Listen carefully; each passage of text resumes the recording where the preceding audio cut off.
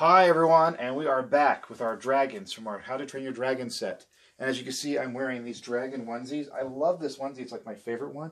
It resembles a Chinese dragon. I used to perform in it all the time. It was one of my favorites because I found this amazing headpiece at Comic-Con. Isn't that awesome? It's so goofy-eyed and cartoony. Kind of reflects my personality, right? Kind of goofy and cartoony. This here was the brand new dragon they released just last year. This is Meatlug.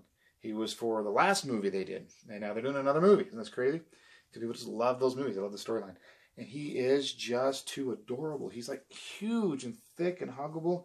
I can't remember, were you 35 when you started? I don't know. I know he was one of the cheaper ones because he's big and bulky. And I love these bat-like wings with little bat-like, kind of like phalanges here. It makes it look like he's a bat. I don't know why. Can you imagine having wings this small if you're this big? Do you think he could actually fly? In reality, like dragons were massive creatures, and they were resembled the one. Who was the one from Egyptian? Ra fought him. Any rate, there's an Egyptian dragon. I forgot his name. Escapes my memory this time. Old age. But there's an Egyptian dragon, and he was like 6 men tall. That's what they said. He was really long, so he would have had to have massive, massive wings to fly his big bulbous body. And it was theorized that earthquakes and thunderstorms were caused by his roar, and that Ra, whenever the sun set, was battling him, and a solar eclipse is when they clashed. So, and then he was finally defeated by the god Set, which is really awesome. So in all cultures, even in Egypt, they had all this documentation of dragons and their hieroglyphics and what they represented. Again, probably just because they saw lots of giant dinosaur bones, and it inspired all the dragon tales. And so the gods would often fight these dragons. Dragons have both been seen as both malevolent and benevolent. But I love Meatlug here. You can see with his lighter fur, the scale's a lot better. He's got this textured fur, which is amazing. Most of my dragons, I didn't put sounds in them because I was just happy to get them to complete my set. You know, and the sounds were all pretty much the same because if you get the I can get the, there was a lion's roar at one time, and there's the T-Rex roar you can put in them, so they all have kind of roars. But I'm excited to get Toothless his own roar. I haven't done it yet. I've been so busy working, but because it's cool and they have their own sounds. And these guys don't have their own sounds. You kind of have to just improvise or put a laugh in them, like I did with Toothless, make it a funny one.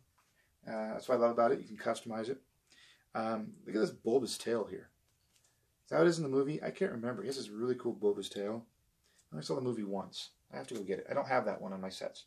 Even with all the movies I have, I don't have Toothless for the second Toothless. Isn't that crazy? You get all the movies. But he has these piercing yellow eyes. That's why we wear the yellow glasses. We match it, right? Isn't that awesome? So yeah, this guy is amazing. I did check the site recently, and right now he is showing as out of stock. Don't let that discourage you. It happens a lot, especially when they bring a new release out. These movies make these things so super popular. I imagine by the time the movie's out, they're going to have a bunch more of these in stock. But just have to keep your eyes open. Because he is still fairly new, though, you could still find him on eBay pretty cheap. So because he hasn't shown his discontinued yet, he's just currently out of stock. You just can't find him online. You might get lucky and find him in one of your stores. I'm sure he's in stores somewhere, just hiding on a shelf somewhere, and no one knows it yet. Because, again, he was just out last year. But he is absolutely amazing. And he does complete my slowly How to Train Your Dragon set. It's not the end of my Dragons set, but it's the end of the How to Train Your Dragon set. We still have a couple more, as well as the Dragon Trainer, so you have to stay tuned if you want to see what they are. There are some rarer ones, a little harder to find, but they are amazing pieces to my collection. And they are a couple of my favorite dragons that I collected because of what they mean for me. They're just amazing because I love dragons and I am a dragon, right? And hey, Build-A-Bear, do more dragons because I will collect every dragon you make. Let's just be honest. Love dragons are amazing. Have a whole room just of dragons. It'd be awesome, huh? You have all these buddies.